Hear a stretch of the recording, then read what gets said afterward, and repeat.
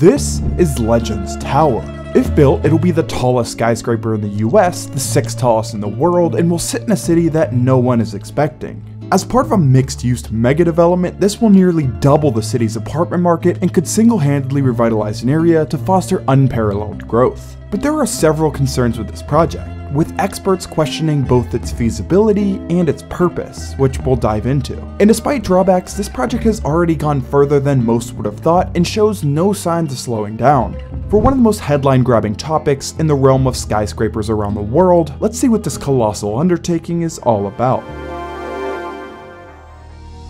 Oklahoma City. It's the largest city in Oklahoma, which isn't really saying much. Perhaps more notable, though, is the significant growth that OKC has experienced over the past decade. The metro area population grew by more than 170,000 people from 2010 to 2020 and has been growing at a yearly rate of 1 to 2% since 2020. To accommodate this growth in population, the city has introduced infrastructure upgrades of all shapes and sizes over the past couple of years. But all these ideas wouldn't even be in the same conversation in terms of size and newsworthiness as the newly proposed Legends Tower. But before we get too ahead of ourselves, this is Scott Matteson. And it would be wrong to talk about Legends Tower without first mentioning his name. Being the leader of Matteson Capital, his sheer will and determination have allowed this ambitious idea to get past the constant pushback, allowing the project to get a fighting chance at development and construction. The project, initially coined as the Boardwalk at Bricktown, was designed to span 4 towers with a mix of housing, a hotel, and restaurants. The towers were originally envisioned to soar 24 to 26 stories, encompassing 3 residential buildings and a dream hotel, boasting 315 luxurious rooms. The residential towers were initially expected to bring a combined 1,000 units of housing to the area, which was well accepted given the city's growth. In an interview with The Oklahoman in April of 2023, Scott Matteson said the design was conservative, and that his company was working with the contractor to keep the costs down.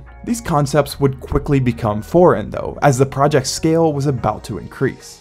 In December of 2023, it was officially announced that one of the towers was now planned for an almost mind-blowing 1,750 feet. This would have made it the 2nd tallest building in the US, only trailing the One World Trade Center. But a revised plan in January of 2024 increased the height to 1,907 feet, which not only would make it the tallest building in the country, but as I mentioned earlier, the 6th tallest in the world. Because this was such an outlandish idea for the area, it generated quite the reaction across the country and was one of the nation's biggest stories. 2,000-foot tower to City Council. Title of tallest building in the U.S. Won't be found in Manhattan, but in Oklahoma City. Architects are asking.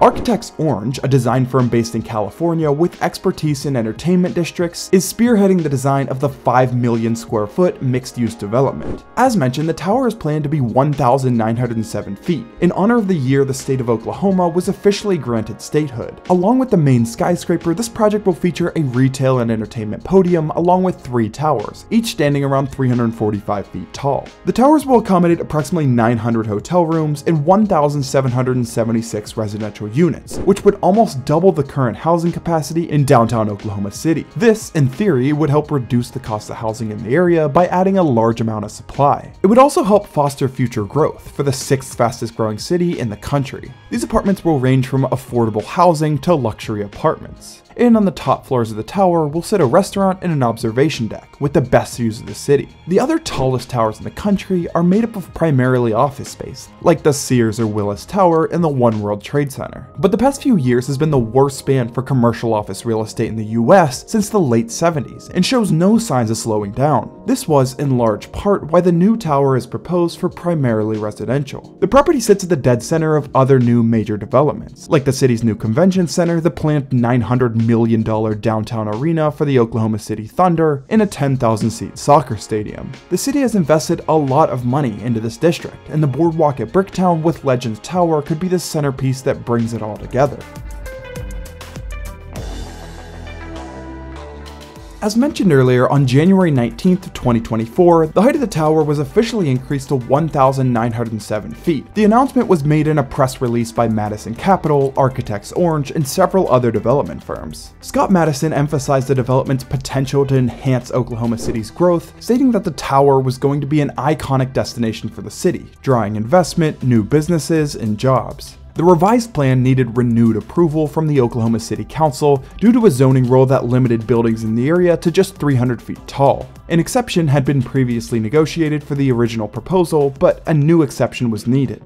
And on March 11th of 2024, Matteson announced that the project had secured $1.5 billion in financing, though Legends Tower still awaited approval from the City Council and the FAA. Matteson expressed hopes to begin grading and infrastructure work on the entire 4-acre site by the end of the summer. On April 11th, the Oklahoma City Planning Commission recommended the City Council approve the project's zoning, but expressed concerns about the extensive use of LED signage in the renderings. With this in mind, Matteson planned to start the first phase of construction in summer of 2024, which included 2 of the towers above the retail podium with the Dream Hotel. And because you're probably wondering, the second phase would feature Legends Tower. And finally, on June 4th, the Oklahoma City Council voted 8-1 to approve the rezoning needed for Legends Tower, with the building's LED signage still pending approval. Thornton Tomasetti, known for providing structural consulting on skyscrapers in regions with extremely high winds like Shanghai Tower and Taipei 101, applied their expertise in understanding and designing for wind forces. This process involved techniques like wind tunnel analysis. The great challenge for this project lies in controlling the tower's movement to ensure occupant comfort. To address this, the tower will likely feature a concrete mat foundation anchored into the earth by a grid of drilled piers. The structure will include a central core made of high-strength concrete and reinforcing steel, which extends out to a system of perimeter columns supported by outrigger steel braces. And post-tension concrete floor framing will fill the gaps between these elements. The engineering team will also consider the use of a mass damper to further reduce the building's sway. Additionally, in preparation for tornadoes, the team will consider using a curtain wall at lower levels to reinforce and protect the tower against flying debris.